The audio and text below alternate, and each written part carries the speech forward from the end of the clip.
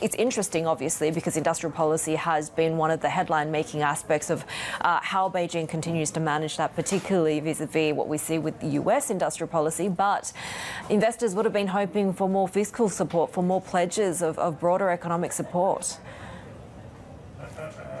I think what we got from that statement out of the Economic Work Conference was really an expression of confidence that the economy is going in the right direction, the emphasis on continuing to upgrade the economy,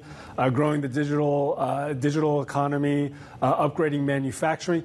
talking about the property sector, not in the sense that there is an emergency and there's lots that the government is going to do to save the sector, but that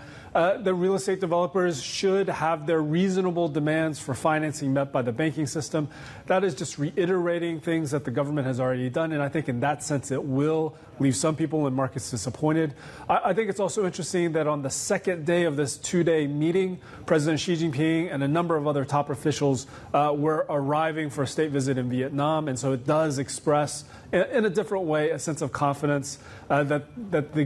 Beijing knows what it's doing and is headed in the right direction.